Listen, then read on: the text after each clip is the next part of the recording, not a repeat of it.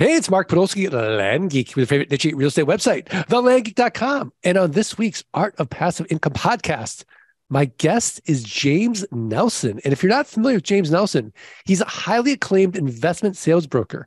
He's the principal and head of Avison Young's Tri-State Investment Sales Group in New York City. During his 25-year career, James has sold more than 500 properties and loans totaling over $5 billion. His accolades include being named Commercial Observer's Power 100, CoStar's Power Broker, and receiving the Deal of the Year award by REBNY. James Nelson is also a serial real estate investor and has launched 2 real estate funds with total capitalizations of over $350 million. He is passionate about helping others achieve real estate success and offers regular training through his podcast, The Insider's Edge to Real Estate Investing. He regularly lectures at little colleges like Columbia, Fordham, NYU, Wharton, and his alma mater, Colgate. James Nelson, welcome.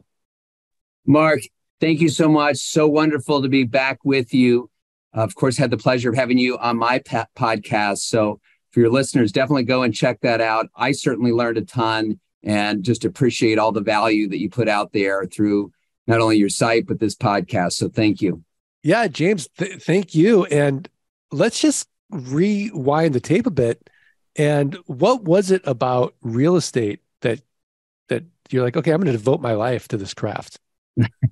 Well, it was really luck. I wish I could tell you that I had grand plans of becoming a real estate broker and an investor, but in college, I really didn't even know real estate was an opportunity. And my senior year up at Colgate University, all my friends had investment banking jobs. And I thought maybe I'd head out to the West Coast to make movies or something until I figured out that no one was actually paying me to actually do that. And being $5,000 in credit card debt, I said, look, I better go find a real job. So I went up, and there at the Career Service Center, there was a posting for an associate position at Massinacco Realty Services, and was based in New York City. And I went for an interview, and miraculously, I was able to get the job. And that was my start. So really good fortune to have ended up at such a great place with such great mentors from the beginning of my career. Yeah. So you've raised a lot of money in funds. You've done a lot of deals as an investor. Kind of walk me through a recent case study of a deal that you liked, and why did you like it? Right. So for me, and a lot of what I talk about in my book, The Insider's Edge to Real Estate Investing, is to find great partners who you can invest with. And so because the majority of my investing has been as a limited partner, of course, I go out as a GP as well. I've also, as you noted, raised funds to go out and put out capital into deals. But for me today, it's always about the sponsor and who I'm investing with. That is because, look, my expertise is New York City. And I also talk about in my book why it's so important to be an expert in whether it's a geography, whether it's an asset class. Certainly with what you do, I mean, you have a very specific niche that you focus in on and you've perfected.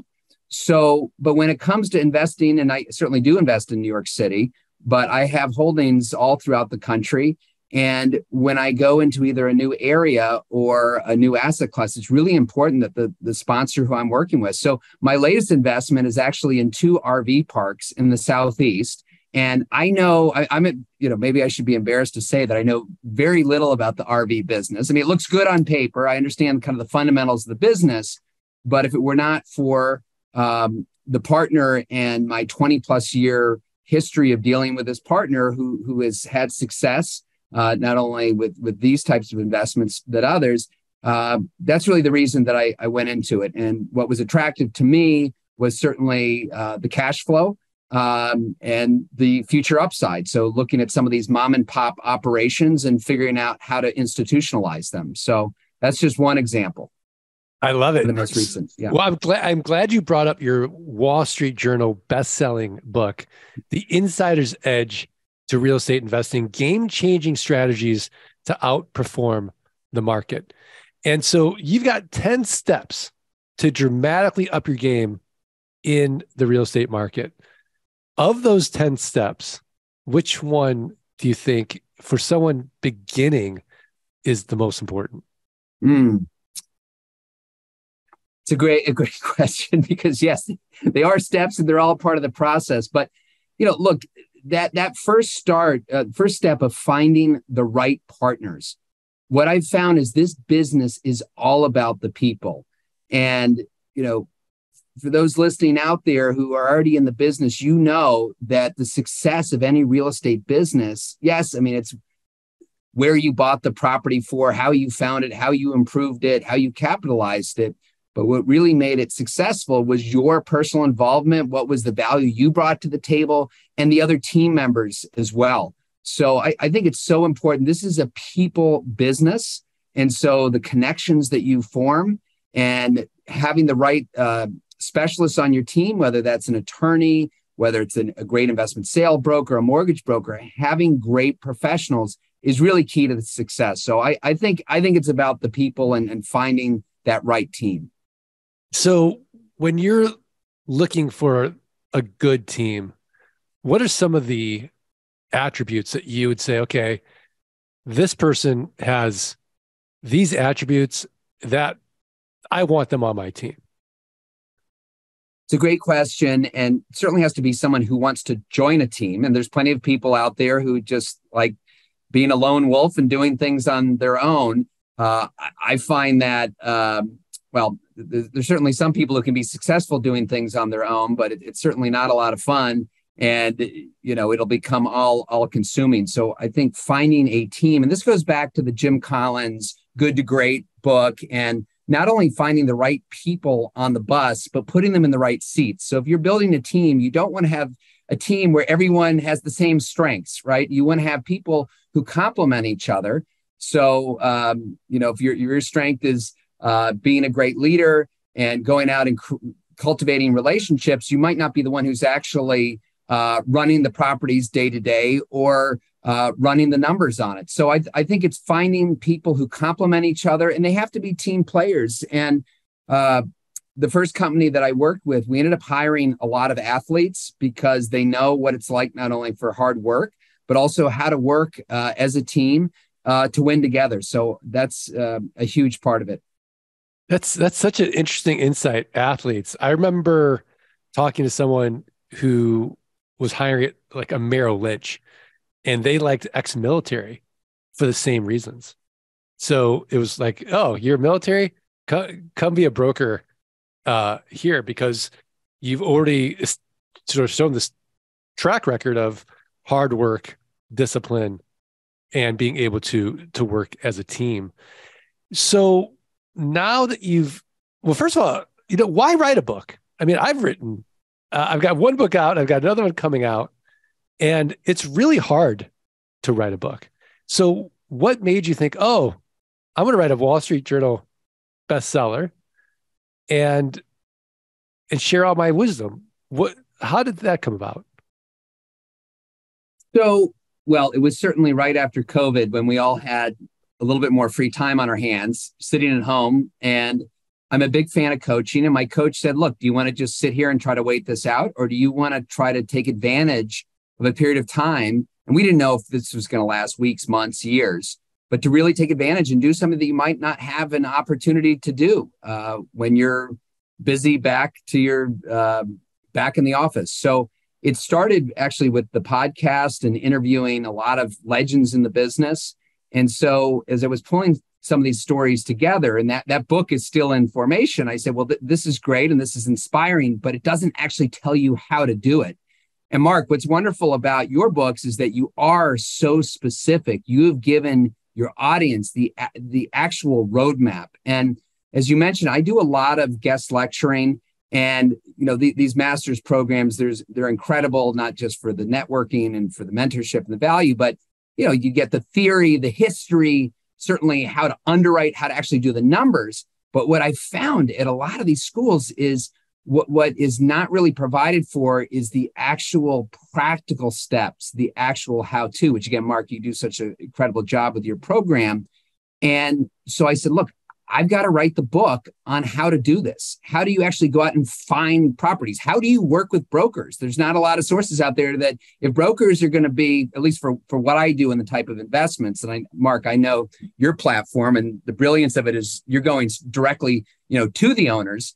But for what I do, you're dealing largely with the brokerage community. And so how do you cultivate those relationships? And I want it to be a very practical guide. So if you're listening to this right now and you go out and you get this book, even if you've never invested in real estate before, you'll say, okay, I get it. I understand the big picture and how this works. And then you can figure out what you want to do. Okay, I want to go visit, or I want to go invest in land. Okay, so this is really a foundation. So my hope, and I have been on a speaking tour and been bringing it to the classrooms and getting a lot of positive feedback. So that's been incredibly gratifying because I'm certainly not in it for the money, but I've really enjoyed being able to share what has traditionally been a very difficult industry to break into because it's, thankfully there's great podcasts like this where you can learn, but, for most people, they don't even know where to start.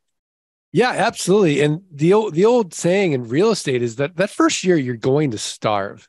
Do you agree with that? Well, it depends what you're looking to do. So I'm an investment sale broker. So I sell apartment buildings, development sites, retail office. The life cycle of that deal can be 6 months, right? And it's full commission. So getting into the business as a broker, yes, you should. I don't know if I would call it starving, but because there are other ways to get into this, and maybe it's working as an associate for a senior broker and making a base salary with some bonus. But there are certainly ways that you can get into brokerage, even on the residential side where you might be able to earn some revenue sooner. But yeah, as an investor, this definitely, you have to take a long view. And if you're just thinking about how do I make money in the first year, I think that will definitely, I think you're going to set yourself up for some challenges, but also I think you're going to miss the process to really build the right foundation for the future. Yeah. And you've obviously seen a lot of people in real estate on your team, in the brokerage community.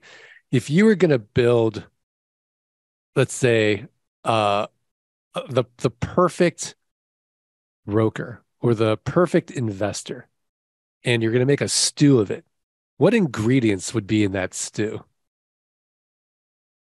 Well, I think when you're a broker, the most important thing is you have to put yourself in your client's shoes. Okay. So if your goal is just how am I going to make the most commissions, that's not where the focus needs to be. It's how can I put myself in my client's shoes and what's keeping them up at night? How do I help them stay ahead of the curve? Right. And that's a lot about what the Insider's Edge is about, is helping investors become more successful and things to look out for and how to find the opportunities in the market. So I think that's really important. But the hard skills that are essential are that expertise, right? And so when I started in the business, I had a geographic area that I covered, about 50 blocks, and I had to know everything about every property, had to know where were properties selling for, where were retail rents, learn about all the new infrastructure projects, zoning changes. And I tell you, even though I was brand new to the business, after studying an area for 3 months, I knew way more than the brokers who had been doing this for decades, but were generalists. So there's that, Mark, there's that expression, jack of all trade, master of none. That applies to brokerage, but I think it also applies to investing. And again, that's why you've been so successful, because you are so specific about your business plan and how you approach it. Yeah. I mean, I always joke I'm an inch wide and a mile deep. And I'll be honest, it's not that I don't get shiny object syndrome. I do from time to time, but I just know that I have no advantage in any other segment of real estate. So why would I take the risk when there's so much opportunity in my niche? And so to that point, what would you say to somebody who's, let's say, graduating from college, they want to build wealth, they want to build passive income in real estate, or someone in a W-2 job, and they're looking for maybe a sponsor and they want to make an investment? What makes a good sponsor to you? Well, I think integrity, above all, is essential, and working with someone who has an incredible reputation and does the right thing. And that's not to say, if you've been doing this long enough, not every single real estate deal is going to be a success. There's going to be challenges, and this market will certainly test a lot of people out there. But the question is, how do you deal in these tough situations?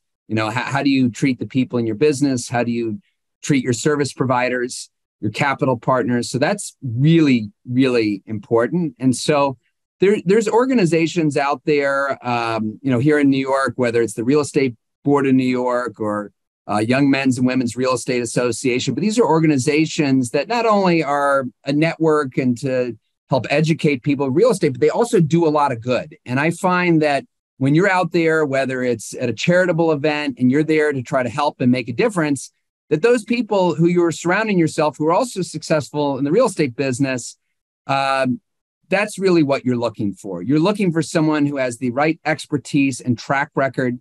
And I talk about this in the book because I think one of the number one things that hold people back, and maybe you're listening right now saying, this sounds great, but I don't have the capital to invest. I don't have money to get started. And what you can bring to the table is that deal, that opportunity that no one else knows about. So you find that great opportunity and you bring it to a sponsor who has that reputation, that integrity, that track record. And you say, look, I'd love to partner with you on this. I'd love to do this deal with you. And look, I'll try to bring as much money to the table as I can, but I'd love to get some sweat equity in the deal to be included in your general partnership. Let's go raise some money from limited partners. And I just like to shadow you, and I'm willing to do whatever work it is. And you do a couple of those, and that's a great way to get started in this business, Mark. I think that's amazing advice. That's amazing advice. What is the worst advice you see or hear given in your area of expertise? Oh, the worst advice. Well, I don't know if it's advice, but I think there's so much herd mentality out there. I mean, just read the headlines, right? And I'm not saying that you have to be a contrarian to be in this business, but do your own research, right? And I think also one thing that's happening a lot right now, and this isn't me making a case for why you should invest in the office market right now, but what happens is, especially the media, they like to make these broad sweeping generalizations that office is dead, right? Well, it's very specific, not only to submarket, type of property, location, industry, and even we could be talking about retail, we could be talking about land. It's so important to understand, what is specifically the type of properties that you're speaking about. So I think, Mark, that's a long way of saying that be careful not to overgeneralize. Be careful not to just get caught up in the headlines. There can be great opportunities, even if the overall asset class is having its challenges. You got to look for where are those opportunities within. Yeah, it's funny. I was reading something about this a couple days ago about all these empty offices and cities saying, hey, we've got a big homeless problem. Let's pick on LA. And there's all this office space and how it's just not feasible to convert office into residential. And the things you just don't even think about day-to-day basis and how expensive it would be and the challenges it would be. But in that article, to your point, there was someone in the business who said, hey, look, this is a temporary thing. And we don't know what's going to happen in this market 2 years from now, where the vacancy rate could just plummet and they're going to want that space. So no one really knows. It's one of those things. So I always think about that Jeff Bezos quote, if everything's going to change, and everything is going to change, what do you think's not going to change? What's fundamentally core principle in commercial real estate?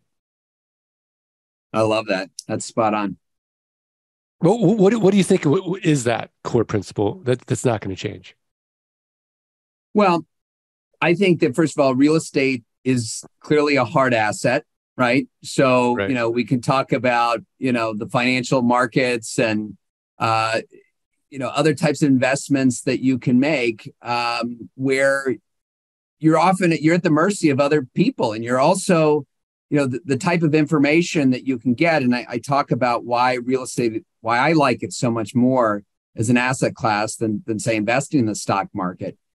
I love the fact that, real estate is always, there's inefficiencies in the market that I know you know well about, and there's ways to benefit from that, right? And so I think if someone figures out how to get individual assets to trade on a stock exchange where everybody has the same information, and believe me, there's a lot of companies and platforms trying to solve for this. It's a lot tougher than you think, but I still believe that real estate becomes such an attractive asset class because you do have that ability to have that ownership, to control your destiny, to reposition it, to benefit from it. So I don't think anyone's taking that away from you.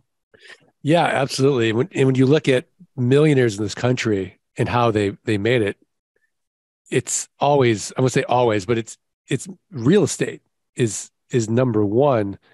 It's very rare when it's somebody's like, oh, I invested in the stock market for 30 years and I became a millionaire.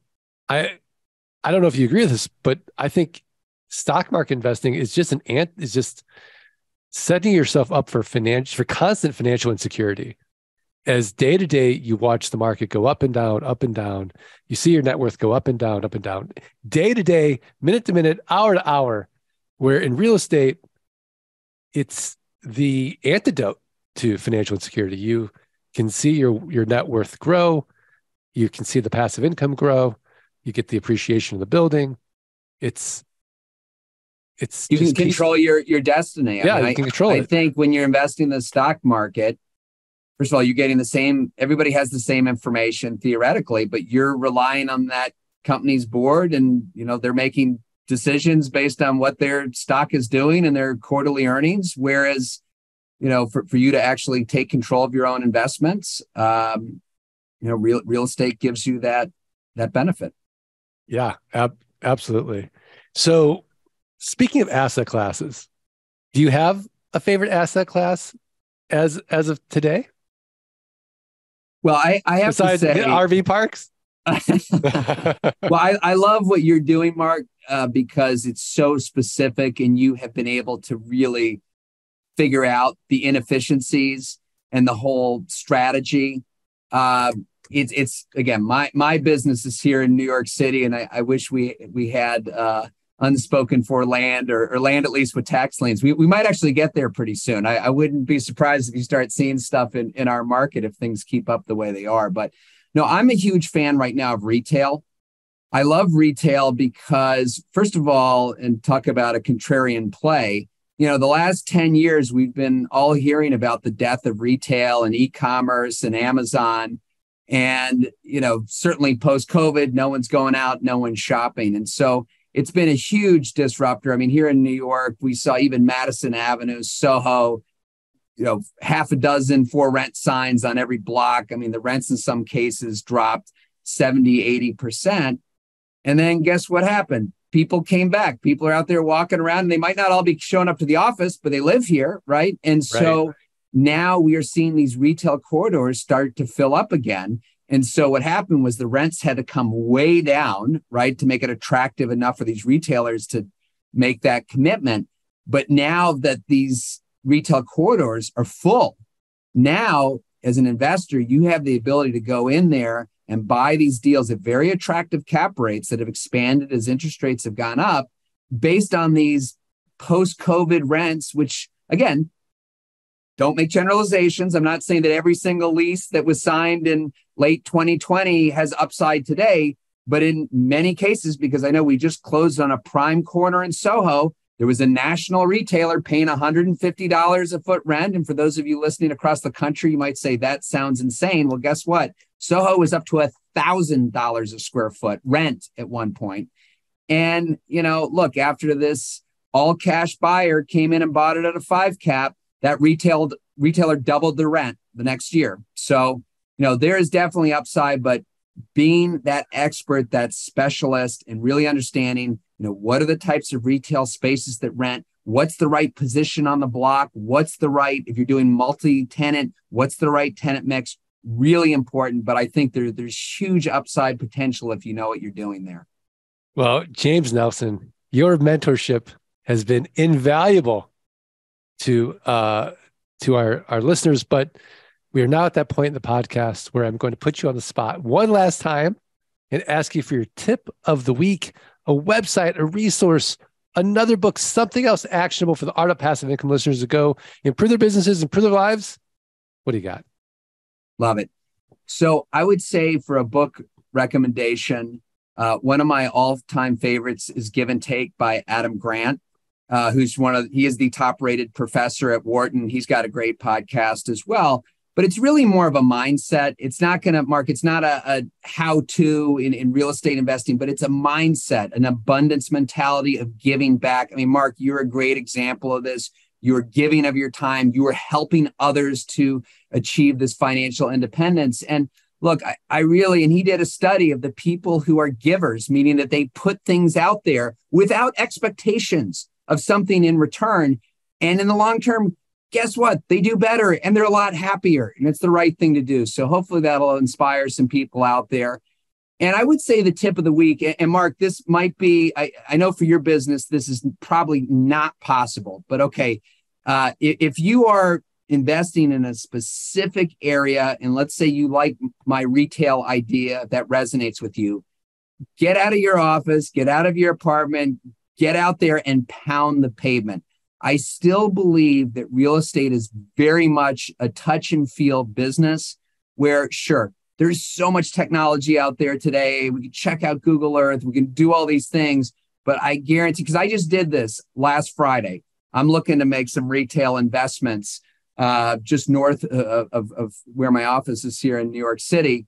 And look, I looked online. I found, maybe 2 or 3 listings that were of interest. I came back after canvassing a day, and I came back with at least 24 actionable ideas. And yeah, some of them were for sale signs, but some of them were vacant stores, vacant sites. Hey, what's going on with this property? I really think if you get out there, not only looking at the real estate, but also talking to people out there, making connections, finding out who's active, that's a great way. Again, if you're in a business that's really involves kind of block by block. I know with what you're doing, Mark, you've got an incredible national portfolio. That might be a little more challenging to walk your portfolio, but there you have it. That's my tip. Yeah, I mean, the way that we do it, we just delegate it to someone local and have them fill out our property report. So especially if it's a new area, but dirt's so much simpler than what you're doing. Yes. Well, my tip of the week is learn more about James Nelson, get the insider's edge to real estate investing at a very simple website, which we'll have a link to, jamesnelson.com. jamesnelson.com, the insider's edge to real estate investing. Learn the 10 steps to dramatically up your game in the real estate market, and think about the different opportunities that you may not have thought about, because as much as I love land, really it is just the vehicle for you to solve your money problems and your time problems. Because once your passive income exceeds your fixed expenses and you're working when you want, where you want, with whom you want, you're free. And that's really my ultimate goal. And I'm kind of agnostic to how you get there. And so I think the more you are exposed to other ways of building your passive income, and just the better, because not every strategy is going to resonate with you. So definitely check that out. Also, if you are interested in solving your money problems and your time problems in real estate and land, well, check out our sponsor, which is Flight School. Learn how the next 16 weeks can transform your life. Go up the mountain of land investing quickly, safely, and efficiently with Scott Todd as your Sherpa. And I know what you're thinking.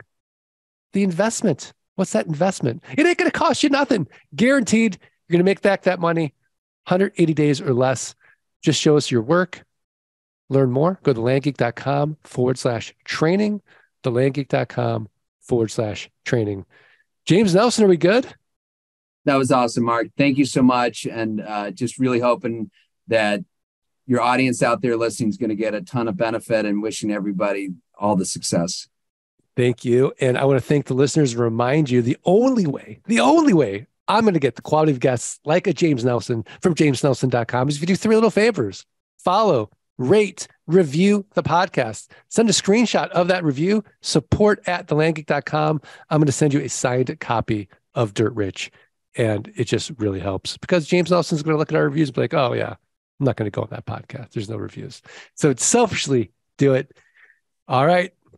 Let freedom ring. Thanks, everybody. Thanks for listening to the Art of Passive Income podcast. Are you ready to learn how you can start building a passive income without renters, rehabs, renovations, or rodents? Schedule a free consultation at thelandgeek.com/training. Let freedom ring.